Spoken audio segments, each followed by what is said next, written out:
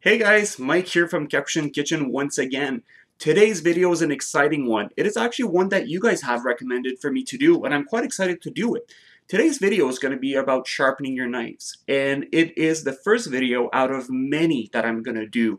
If you have any ideas, subscribe and also put in the comments so that we can build this channel and I can do stuff for you guys based on what you need. So today's video, what I'm going to use a typical style knife, which is, as you can see, this is our Giotto. This is it is a VG10 core Damascus plating, so not that the Damascus matters for sharpening, but it is a VG10 core with our resin handle, Mashiro style, Mashiro model. Most of you guys are going to be familiar with this one. And what I'm going to do today is I'm going to go over a few different things that you can sharpen your knives with. So, as most of you know, there's things such as a sharpening stick. You guys are going to see some sharpening stick out there that are ultimately just a metal stick, like a metal rod, or now they make them in ceramic as well. I don't recommend those, so let's move away. Secondly, what you guys are going to see, which I do have myself, and I'm going to hide the brand here, is these little guys. So, amazing, you know, they say that you can get those as cheap as $5 up to the amazing ones for $100 that can do the job. I don't recommend them. First of all, in order to have a proper blade, you need to have your angle of the knife consistent when you sharpen. When you have a stick going from one side to another, while it's great and it will do the trick, it will not hold consistency in the angle that you have in your blade, and your blade will end up having little warps and little grooves as you move forward. The sharpness on a stick won't be as good either as on a whetstone that I will be showing today. Secondly, what I was just showing is one of these little guys, and I'm trying to hide the brand. This one, not that you can't hold a consistent angle, because as you can see, the angle is already there, but based on personal experience and also some feedback out there, these things actually tend to chip the blade of some of the knives, especially when you go into quality Japanese knives that are very, very thin at the bottom. This is a blade killer, not a blade sharpener. Do not use it. Please don't use it. Then what we're going to move into is that the whetstones, basically. That's what I recommend. That's what I'm going to show you how to work with today. We do sell our own whetstones on our website, and here is the kit that you can basically get. I will be putting the link in the description, and this is not a video to sell our kit because there's tons out there. But here's what you would get with us. So ultimately, you get a nice little stand. You get your whetstone. Your whetstone is a double-sided whetstone that has a, I'm not sure if you guys can see, 1,000 and 6,000 grit. 6,000 grit is ultimately to maintain your blade. 1,000 is ultimately to truly sharpen your blade.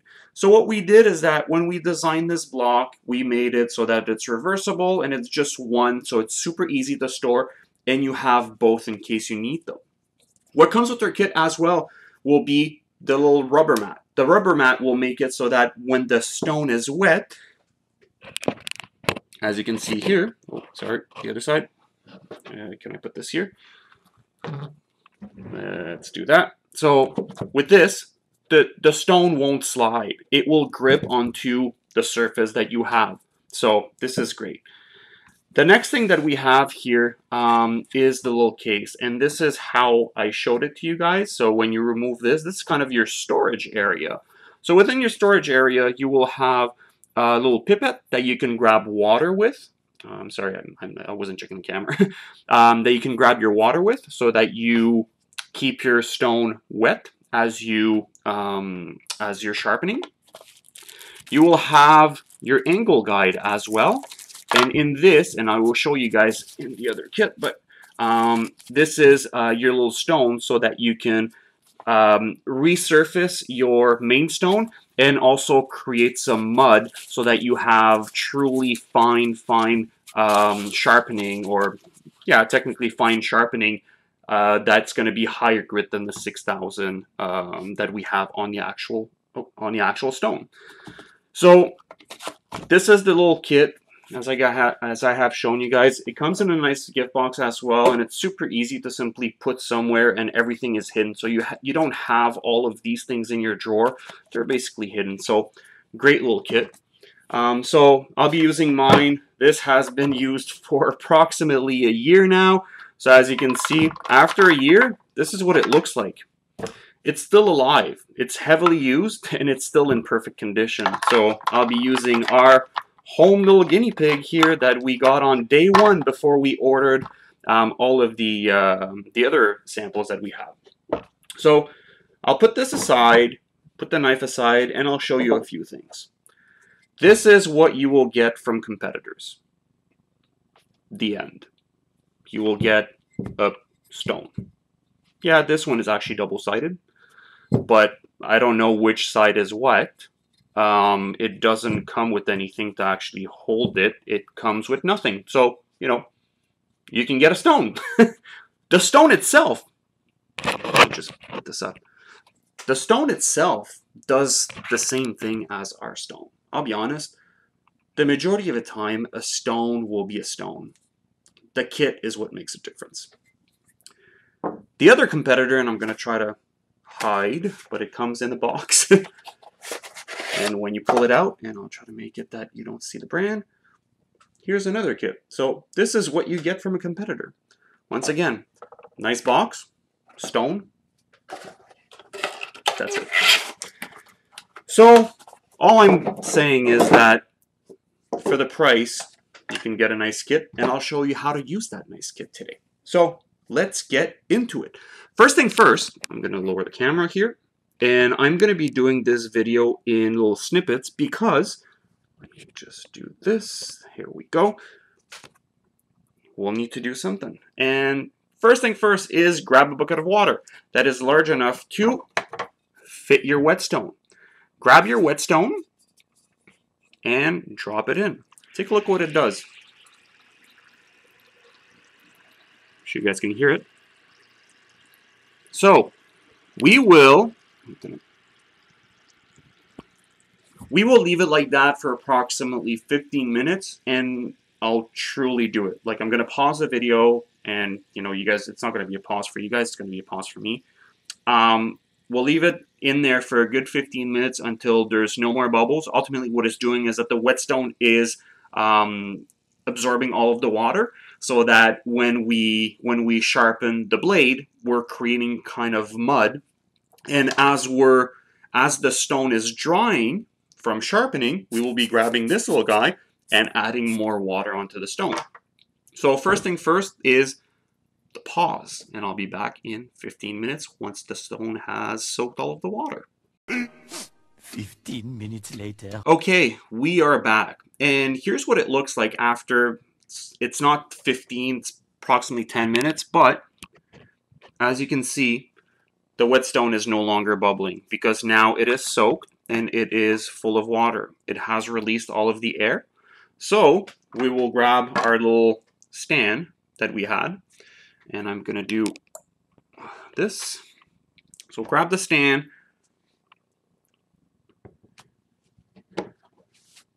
grab anything that, you know, so that you don't wreck your countertop.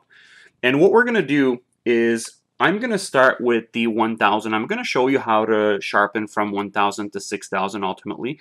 But if you're doing this regularly, a few a few passes on a 6000 from one side, a few passes on the other side for 6000 regularly will do the trick. Usually you have to go back down to 1000 and then back to maybe 3000 or 6000 when the blade is in the worst condition, let's say. 1000 definitely removes a bit of the metal. 6000 mainly maintains it. It does not remove a lot of metal. So be careful how often you use the 1000. But I'm still going to show you what we're going to do. So we're on the 1000 side. And we will grab our knife. Within our kit, if ever you are more or less a beginner, what we include is one of these things, which is a guide. The guide I'll be honest, it's not something that is amazing long term. There's nothing better than holding the actual stone with your bare hands and being able to gauge your angle. What this does is instead of trying to calculate with the measuring tape your angle, all you do is I'm not sure if I can show you guys, slide your blade into this, and what it does, it provides you with a 15-degree angle. 15 degree is ultimately the angle that, and I'll put this back up, 15 degrees is ultimately the angle that most of the knives are sharpened at. So 15 degrees on one side, 15 degrees on the other side. And this is considering that your knife is a double bevel, meaning that it has two sides that are sharpened. There are some knives that are single bevel and only have one side that is sharpened on a more aggressive angle. Those knives will require a different technique that I'm going to show today. The technique that I'm showing you guys today is for the most typical knives, which are double bevel and that are sharpened around the 15 degrees, 15 degree angles. So I'll go back down here. And the trick now is we're going to be starting with the 1000 and it's go in sections. So as you can see, I'll make sure that my tip here is on the stone. And what I'm going to do is I'm going to start sharpening like this. So when you're going forward, you release pressure. When you're going back, you add pressure. So release, add, release, add, release, add. And I'm showing you slowly as you move forward and you get better with this, you're going to see that it's going to be much, much faster. And I'll show you guys without this in a few minutes. So ultimately, this is what you would do. Then you can move and do it again. When you know that the blade is ready to be turned over or that you can slide forward, you can grab your finger and try to rub it against the edge like this. Not backwards, sorry, not backwards, but like this. And once you see, so ultimately I am sharpening this side, once you feel that there's a tiny little edge that's starting to build up, that means that the angle is ready. And I'm going to post a picture right here. It's going to show you guys what the blade does and why then we need to turn around and do it on the other side. So ultimately, let's do it together. So, and now I see that the stone is drying up, so I'll grab this, grab some water. There we go. Can't put too much water. Don't be scared.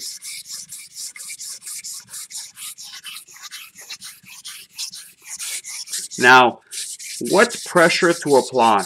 The pressure is don't go too hard, but at the same time, do apply some pressure. The pressure will depend on the type, the steel that you have. Some steels are going to be harder, some steels are going to be softer. So your pressure will definitely, need to be adjusted towards that.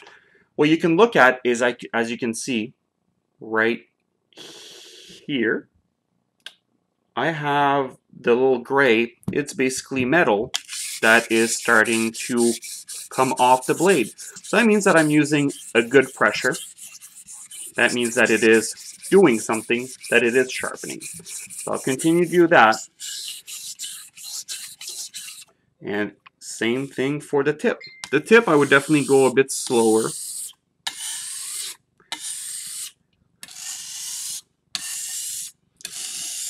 And don't be afraid to just take your time. Don't rush this. Your first time will take you a good half an hour. Your second time might take you 20 minutes. And once you're used to it, it's a quick 3 to 5 minutes, not even, and you're good to go. So what I'll do is I'll remove the guide. And what I'm going to do is, now that I know what approximately the angle is, because I learned it by looking at the angle with my guide, is I'm going to do it by hand. There's several techniques there's a technique that you're going section by section, and there's some techniques that people do it like this.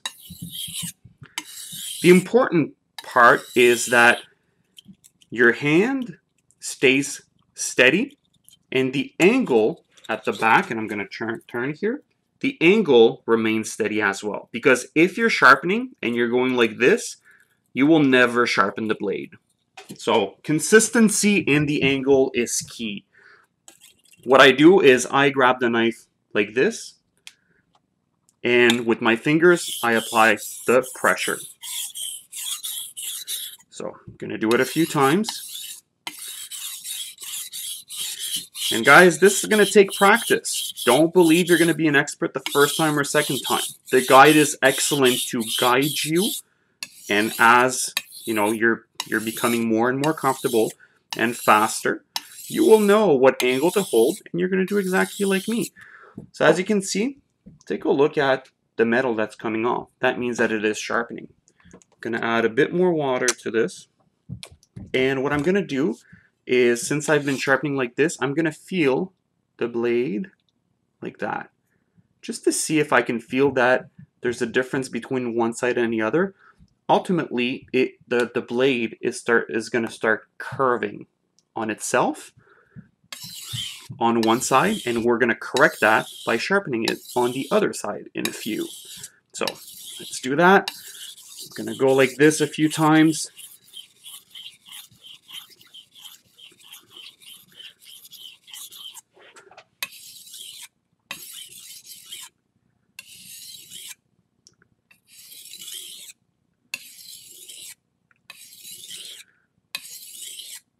Again, stay consistent. Make sure you apply good pressure. I'm going to feel it once again, and I can feel that there's starting to be a difference here. So VG10 is actually a very, very hard steel.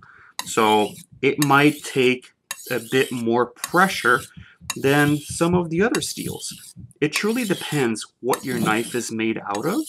So, you know, that's something I can't comment on. So now I can feel that there's definitely a difference. And what I'm going to do is, instead of sharpening on this side, I'm going to sharpen on the side that it has the logo now. So same thing, same technique.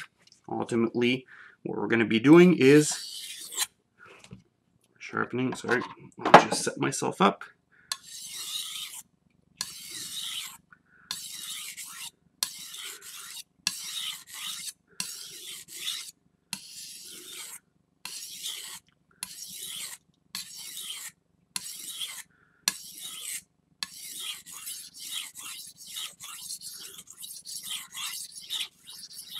There we go. So as you can see, once you get the technique and you have consistency in your angle, you can go much faster. And take a look at the metal that is coming off of the blade. So that's good. So I applied way more pressure on this side. So now I do have a little furrow on this side. So what I'm going to do is, now I'm going to start counting. So I'm going to go back onto the other side, and what I'm going to do is I'm going to count 1, 2, 3, 4, 5, 6, 7, 8, 9, 10. I'm going to do the exact same thing 10 times on the other side. 1, 2, 3, 4, 5, 6, 7, 8, 9, 10. What I'm going to do now, guys, is I'm going to stop the video, and we're going to have to do this again, and on the other side, 9 times like this, 9 times like that. Flip it around, 9 times, then 8 times like this, 8 times like that. 7, 7. It does sound like it's long to do, but once you master the technique and you're a bit faster at doing it, like I said, it's a matter of a few minutes. So I'm going to pause it. I'm going to do the exact same thing. I'll come back and we're going to do the 6000 real quick. That's going to give it a nice little polish. I'll show you guys how to do that. So I'll be right back. Okay, so I'm back. So I've done it basically 10 times one side, then 9, 8, up to 1. What I'm going to do now is I will grab the stone, and we'll flip it around. This is the 6,000 side. Once again, grab this little guy, put some water, and we're back to square one. However, we don't have to, take our sweet time to do it. This is the 6,000 side. It does not remove as much metal. So as you can see, doing it a few times on one side, a few times on the other side. And when you're doing this, make sure that your pressure is consistently applied, and that's why I have all of my fingers on the blade, so that as the blade is sliding, I can apply different pressure onto the blade, so that once I'm sharpening here, that my pressure is not all on this finger. It has to follow the blade. So I'm going to continue to do it that way.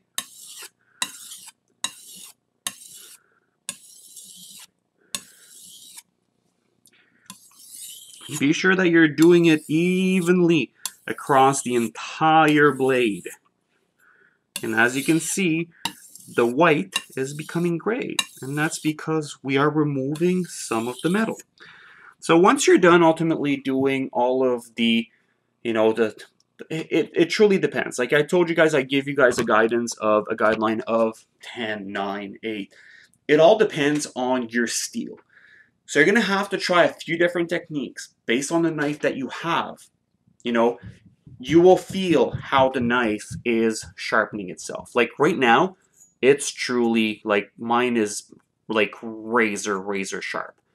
When I feel it, however, I can feel that it's twirling a bit onto this side, meaning that I need to focus a bit more sharpening this side. And this is easy to feel with basically just your fingers. Feel one side, feel the other. You will feel a difference. So ultimately, if ever you feel that your blade is curving onto one side, just go and do it a few times on the other side. When you're starting, I highly recommend, and I should have said this earlier, to mainly focus on the 6,000 grit. Do not worry about the 1,000 until you have truly mastered this, or that your blade truly needs it. The 6,000 is definitely a great stone, a great grit. So you can, I'm not sure where the microphone is, but super sharp. Okay, so I've gone through the 1,000 and the 6,000. Next step is part of your little Kakushin kit. You have another stone. I'll soak the stone, and I'm gonna rub it across the 6,000 side. What I'm doing now is I'm creating paste. It is paste from the metal, so combination of the metal and also of the stone. What it's going to do, it's going to polish the blade even further. So all of the black that you see on the stone, leave it there. This is good. So there you go. And don't be afraid to apply some pressure. You're going to see some of the dark come out. And here we go. So now it's gray. I'm not sure if the light is doing justice here, but we're back to light pressure. 1, 2. I'm going to do it a few times on this side. Very light pressure. The other side.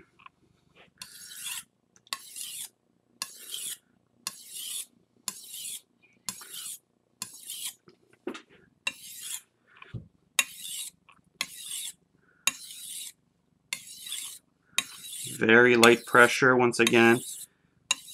You're going to see the gray. You're going to see the metal on your stone. That is normal. That is a good sign.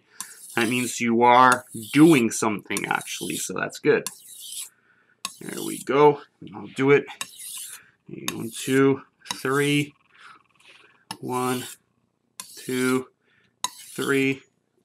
Let's say 1 and 1. There we go. So stone. What I can do is I can just wash it and dry it. Here we go. So we should be good to go. I don't have any soap or any clean water. Let's take a look at the blade. Oh, the blade is still beautiful, so don't believe that you're gonna wreck your blade or anything like that.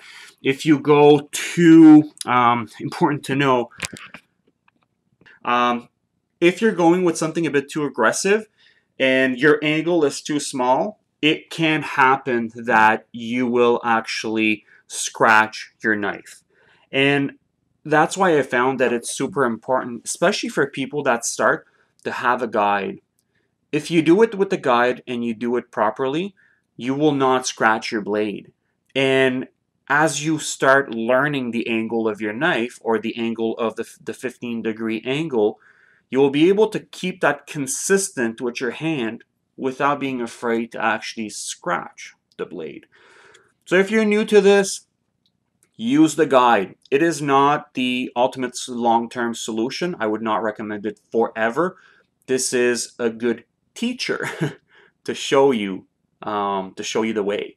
As you get more comfortable, definitely remove it. Take your time, go slow. As I mentioned, it might take you a good half an hour, 45 minutes, hour. Sit in front of the TV. Make sure you have proper light.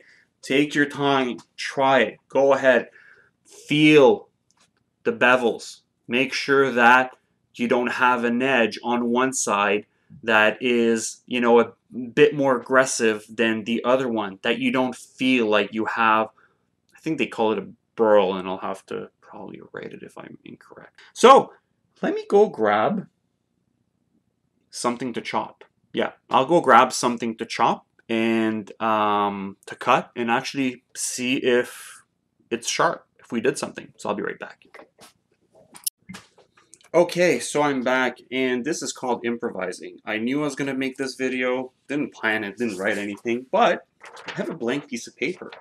And no, it's not to write what to say, but it's to see if what we just did is sharp. Not bad. Next, what do I have is, since it can do the paper test, let's grab a tomato, and let's see how it can slice through. Amazing, absolutely amazing. So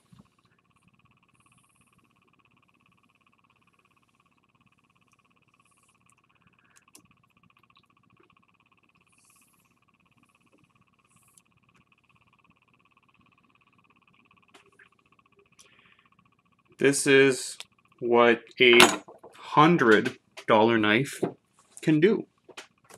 Not bad, right? Let's try it again. Oh. And another piece.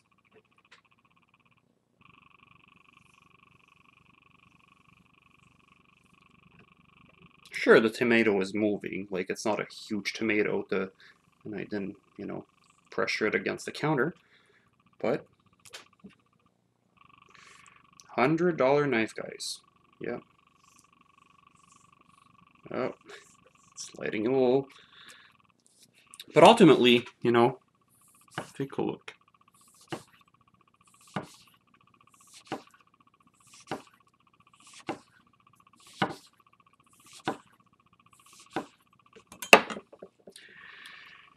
So, ultimately, sharpening your knife properly, and without having to spend hundreds and $1,000s into a knife. Sure, I'll have to agree that some of the more expensive knives that we have take less time to sharpen. Sometimes they will also hold their edges a bit longer. So once again, and I don't want to get into necessarily price and quality and everything like that, but ultimately what I wanted to say is that if you go with a more expensive knife, the majority of the time the edge is going to hold a bit longer. The edge is also going to be a bit thinner towards the end, so it's going to be a bit more sharp as well. You know, there are some pros and some cons actually of having a more expensive knife. The blade will be a bit more razor sharp. However, it will be a bit more prone to breaking when you cut stuff that is a bit more hard.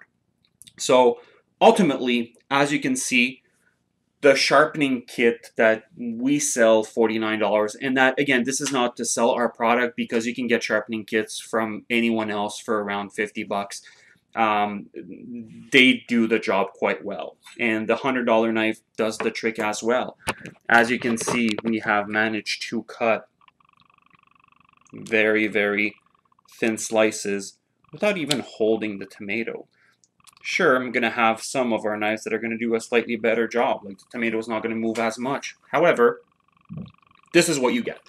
So, I'll stop blabbing, and what I'm going to do is I'm probably going to end this video. I would definitely like to hear some feedback. What do you guys think?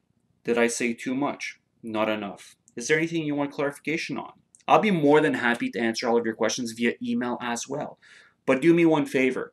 If you liked the video, please give it a thumbs up. Please subscribe to the channel. I'll be doing more of those. Tons of videos, tons of little podcasts to make you guys learn what you can do with some of the knives and some of the products. So yeah, this is it. It is late enough Saturday night, so I truly hope that the video is going to come out tonight, or worst case on Sunday tomorrow. Once again, thank you very much for watching, and until next time.